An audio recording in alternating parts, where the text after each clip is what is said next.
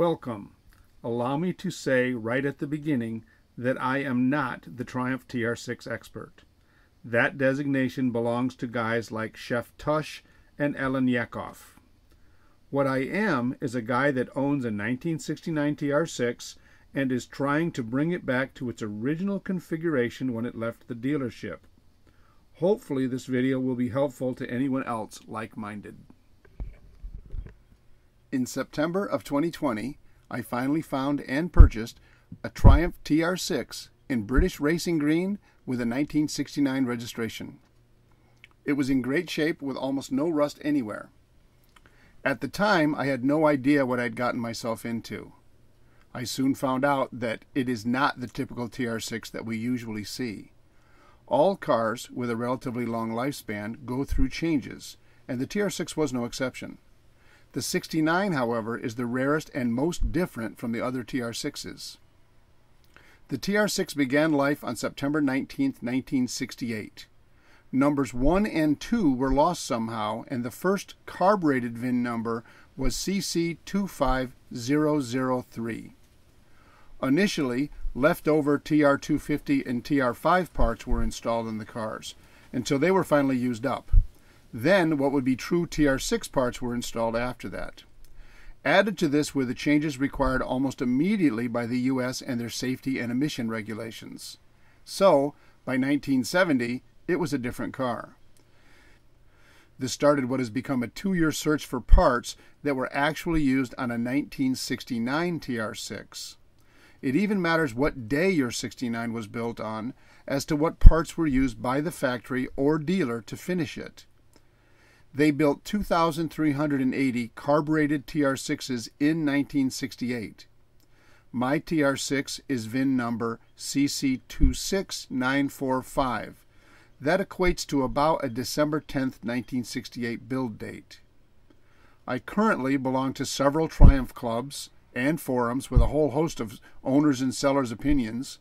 I also have many Triumph books, workshop manuals, and sales brochures, along with connections to what I believe to be the best experts I have found so far, Chef Tush and Ellen Yakov. I heartily endorse their YouTube channels, Chef Tush and Rusty Beauties. I am breaking this down into 3 categories: exterior, interior, and engine compartment. Okay, now this is the group on the exterior of the car. First of all, it came originally with row-style wheels and hubcaps. There was an option also for wire wheels, but the early cars had row-style wheels. Later they got rid of that.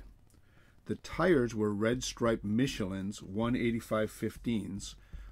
Those are no longer even available, but you can get red stripes through Universal Tire. The side door mirrors were a rectangular shape, not the newer bullet shape, and they were dealer installed, so they could have been a few different manufacturers of those.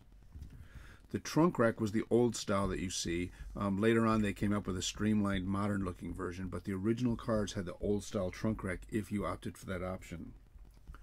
Another odd thing was that the gas cap was magnetic. It just clips on magnetic. The U.S. felt that a car could roll over, that could flip open and dump gas all over, so that was gotten rid of right away. The exhaust system, even though it was multi-pipes to the Y, there was only one pipe back to the muffler and then double tailpipes coming out the back. Later on, there's double pipes coming back to the muffler. The logo on the back of the car, on the fender, was white TR6 only on the darker cars, and on the lighter cars, it was the black TR6 only. Later on, that was completely changed.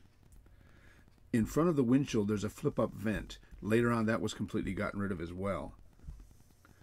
The hood, or top of the car, was made with a reflective stripe around the doors and the windows. They felt that that would be better for visibility at night and things from the side.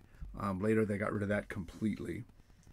The windscreen on the car has a little logo on it that it's hard to find, but if you find it, it should say Triplex Laminated, and that would be the front windscreen. The interior. The steering wheel was painted flat black. It had 4 holes in each of the spokes, and it had a leather cover to hide any shininess that was on the wood. The seats had fold-down headrests, which were later replaced. The tonneau cover, because of that, had no headrest pockets. It was perfectly flat except for the steering wheel. The radio was an AM radio, but I've seen that an FM was a possible option. The glove box should have no finger pull below the key slot. Mine needs to be removed. The fascia should be flat matte. The U.S. regulations dictated that nothing shiny should be facing the driver. The shifter knob should be the 1 through 4 type with the reverse, wrapped in leather, and it should not be the open book Griffin one over wood. The carpets were all originally Wilton wool, and the seat belts should be lap style only. There was no shoulder strap. The plinth was very different. It included the ignition, and also the knob labels were completely different. The kidney pads originally were designed to fill the entire space.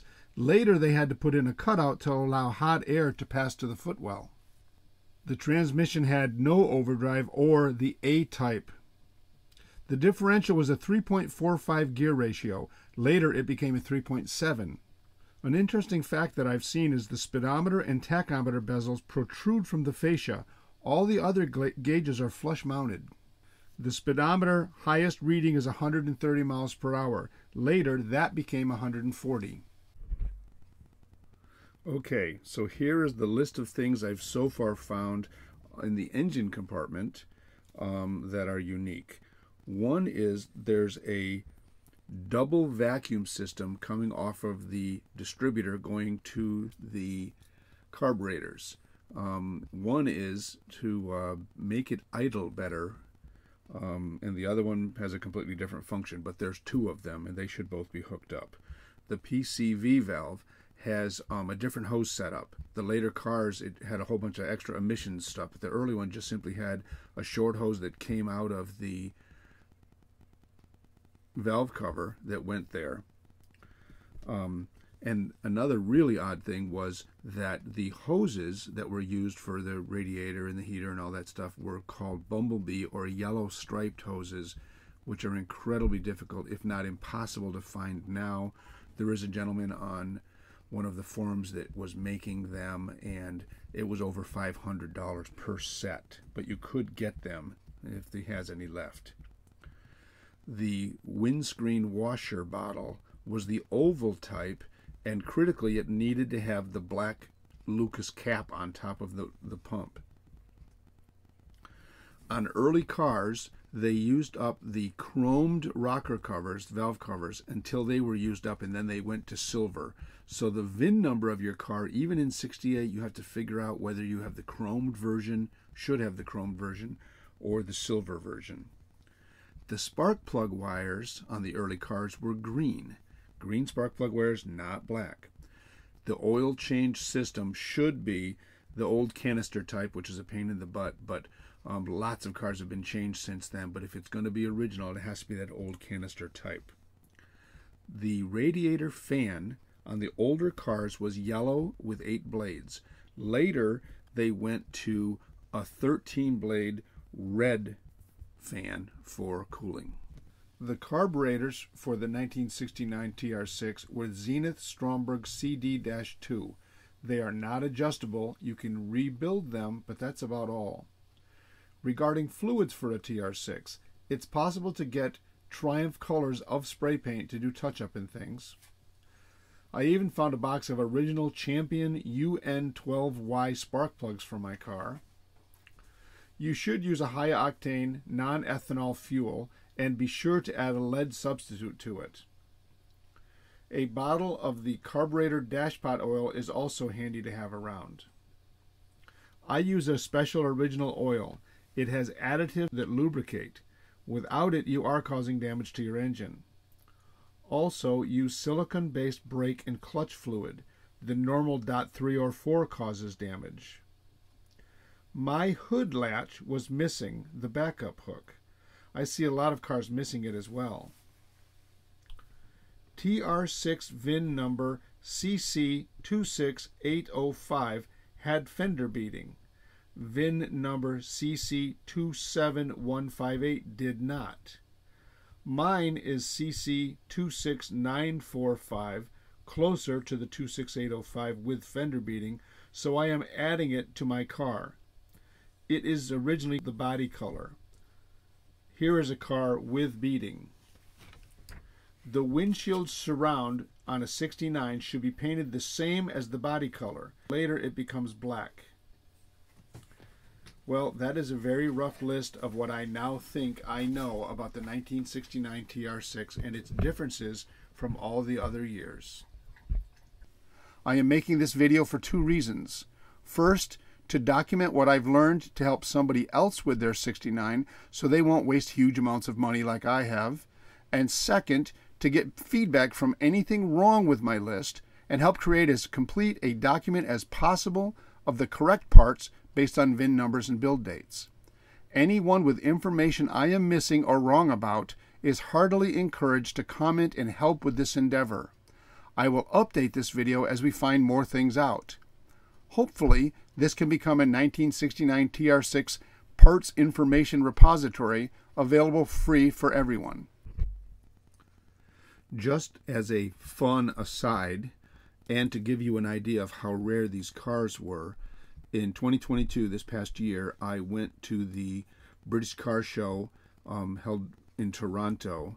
There were over 1,000 cars there, lots of TR6s, and I was the only 69 in the entire show. And my car being so rare and working so hard to get it back to original in my category, it took second place. So there's a fun aside, but also a demonstration of just how rare these cars are. With 1,000 cars there, I was the only 69 TR6.